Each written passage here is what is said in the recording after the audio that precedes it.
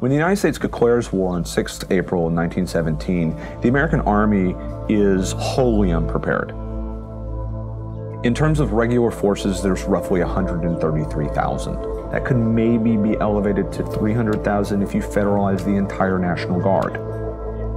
On the first day of the Somme, the British suffer upwards of 50,000 casualties. That means the Army has the potential staying power of basically a week.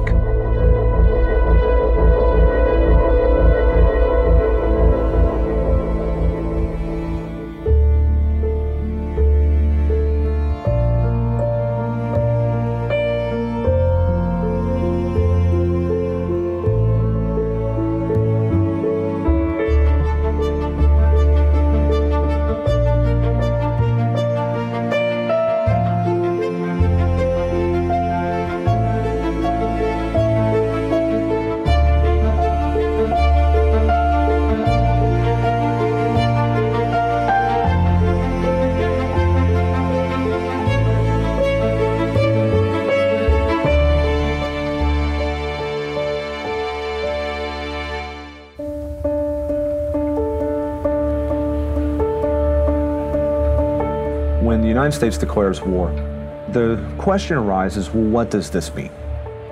What are we calling upon the nation to do? How are we going to influence the war? The decision is made very quickly to send a small expeditionary force to France. The American War Department, under the leadership of Secretary of War Newton Baker, selects General John J. Pershing as the commander of what will become the American Expeditionary Forces. Pershing assembles a small staff in May of 1917, and they sail to Europe. Now, Pershing and his staff very quickly find out that the circumstances for the Allies is much more dire than they had thought. The French had engaged in a series of offensives in the spring of 1917 that were disastrous and had resulted in a number of units within the French army mutinying. Many of the French soldiers were arguing that they were no longer willing to attack needlessly in this war where they were just being slaughtered. They were still willing to defend France, but they would not engage in these costly, bloody attacks without any hope of victory. So Pershing very quickly sees that the Allies are in a difficult position in 1917. He makes the determination, along with his staff and in consultation with the War Department, that in fact the United States is going to need an army. The Allies very quickly send military missions to the United States upon the American entry into the war. And what they call for is men. They argue for the incorporation of American manpower into Allied units, which is something that we call amalgamation. Now, from an American perspective, there are a number of reasons why amalgamation is not acceptable.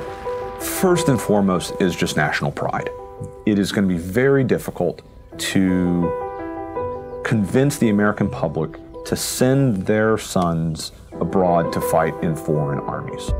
The other is, obviously, with the French, you have a language difference. The other danger is morale. How will the soldiers fight if they're not fighting for their own cause, if they're not fighting under their own flag? Wilson also rejects amalgamation because it does not fit into his objectives for the war. Wilson's goal is not to see the Allies victorious.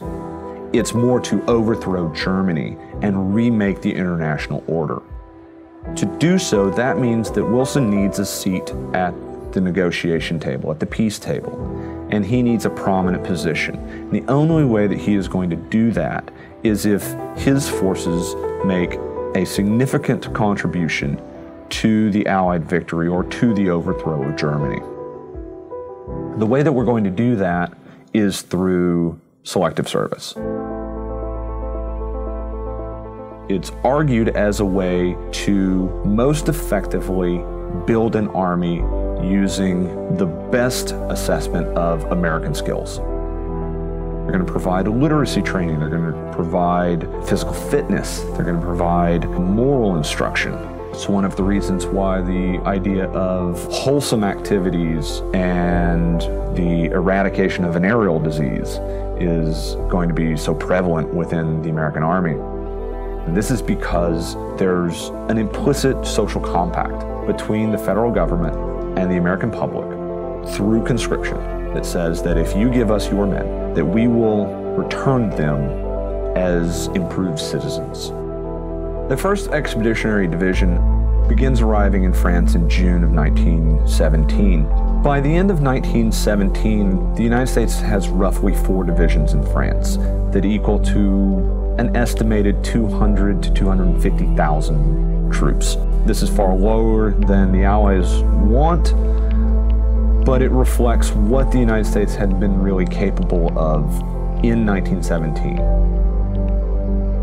One of the challenges that the United States faces during the war is how do you train an army, and how do you train one rapidly? Particularly, how do you train one in modern warfare when your forces are not experienced in that?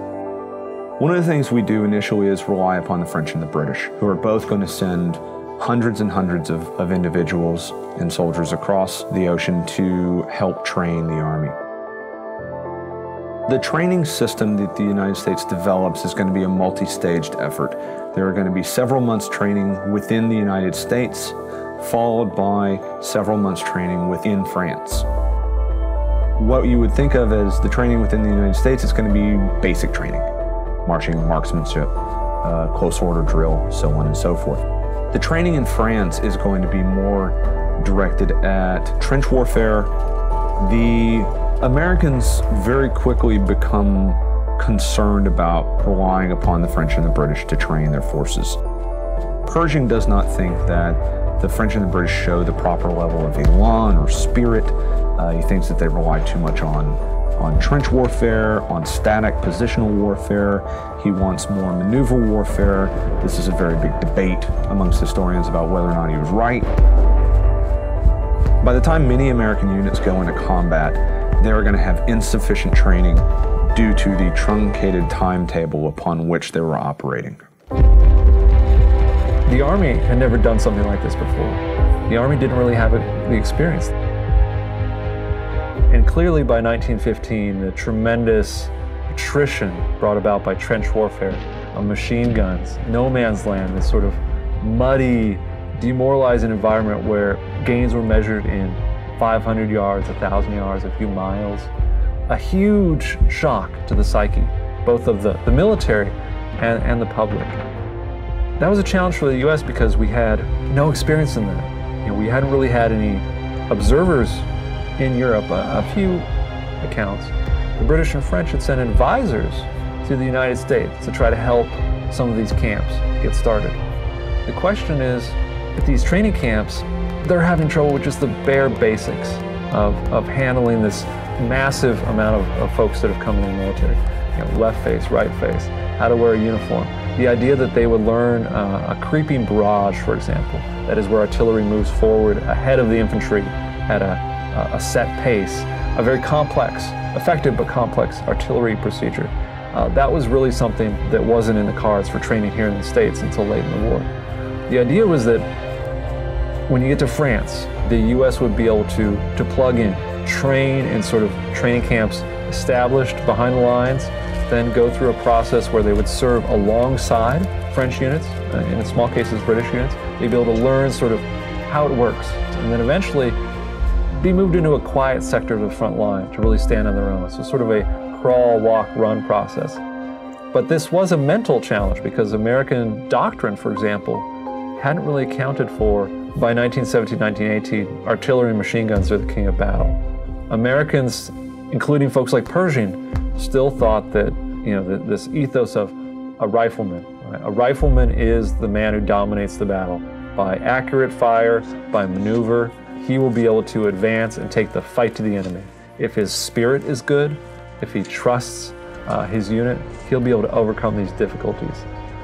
That didn't prove to be the case, and there was a learning curve during 1918 as American units do take high casualties and we do see this in reports by Germans and by Allied, that is British and French observers, that the Americans are great soldiers. They're fresh, they're vigorous, they want to fight, but they're fighting in the style of 1914. So there is a growth period there. There is a definite period where people have to learn through practice. They have to learn on the front lines what works and what doesn't. A little less rifle fire and bayonet, a little more lobbing hand grenades to the next trench line, a little less frontal charges, a little more sneaking around under the cover of night to ascertain machine gun positions, which then can be hit by artillery, a little bit more professional style of fighting and less romantic 1914 style of fighting.